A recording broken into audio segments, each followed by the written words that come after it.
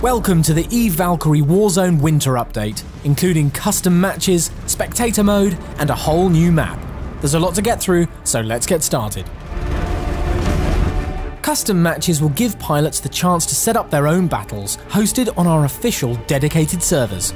Aside from being able to control access via passcodes, invites, and a public server browser, you'll also find options for map rotation, game modes, and a slew of other options to tweak the game for maximum enjoyment or carnage, depending on your preference. If you've ever wanted to fly an epic carrier assault with sky-high node health and minimal carrier shield downtime, no radar and friendly fire enabled, not only are you a little crazy, but you're going to love custom matches. Also in the new winter update is spectator mode, which brings with it a suite of tools for following the action without having to get your hands dirty. You'll have the option to take control over a third-person ship-anchored camera or observe from fixed hotspots located in key areas of the map.